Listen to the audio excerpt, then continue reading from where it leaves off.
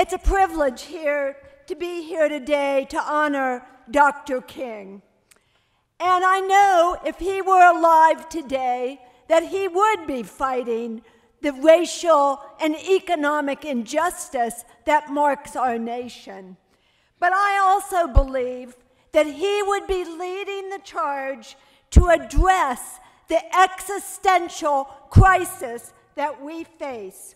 The evidence of global climate change is right in front of our eyes, and it is going to affect the very poorest among us across this world. Since the turn of the century, we've seen the hottest days in recorded history. In the Antarctica, a chunk of the Larsen ice shelf the size of the state of Delaware is poised to break off. This is going to destabilize the ice shelf, and scientists predict that if it continues to disintegrate, that there will be an immediate and sharp rise in sea levels, threatening coastal cities and islands. Yes, our very city of Washington, D.C. may go underwater. The insurance company, Lloyd's of London, recently wrote a report saying there is a significant chance in the next 4 decades of having chaotic weather events on several continents at the same time. This could lead to a series of cascading social, political, and economic disasters. We're talking about famine, food riots, civil war, and a crash of the global economy. Regardless, we know that more chaotic weather raises the price of food and causes deadly and destructive storms.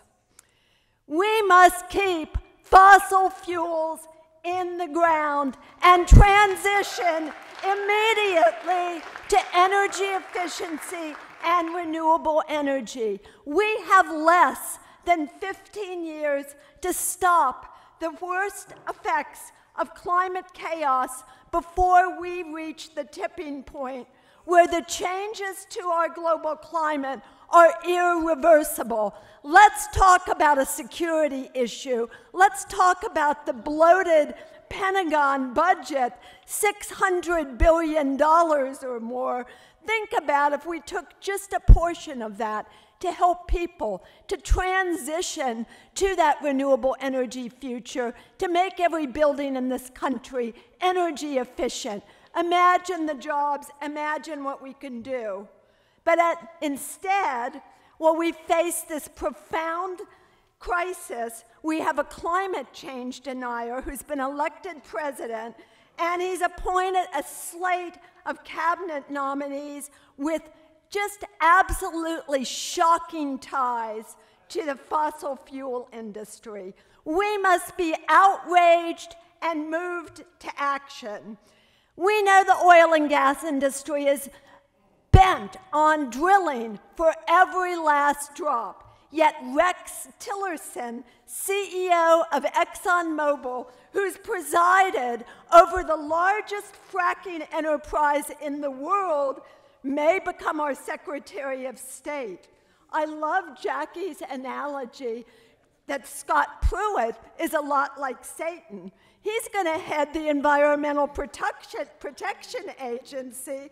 He's repeatedly sued the agency on behalf of energy and other corporations.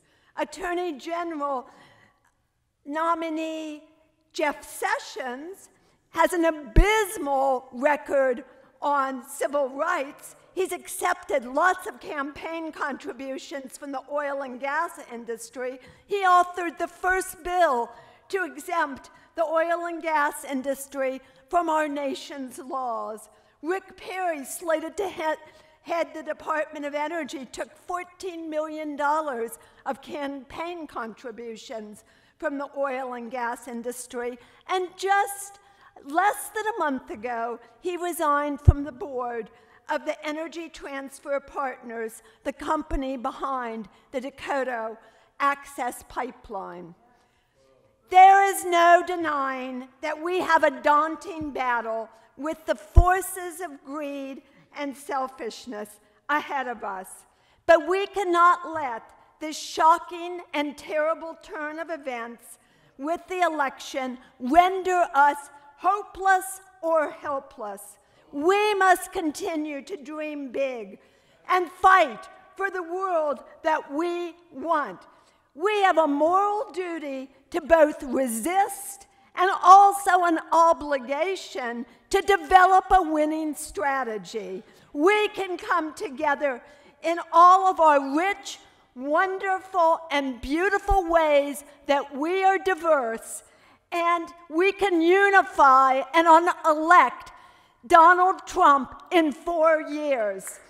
We can begin in 2018 to take Congress back from a group of people who want to send us back to feudal times. We must keep our spirits high and organize, organize, organize. Dr. King's words still inspire. Human progress is neither automatic nor inevitable. Every step towards the goal of justice requires sacrifice, suffering, and struggle. The tireless exertions and passionate concern of dedicated individuals like all of you, like us, like the human family.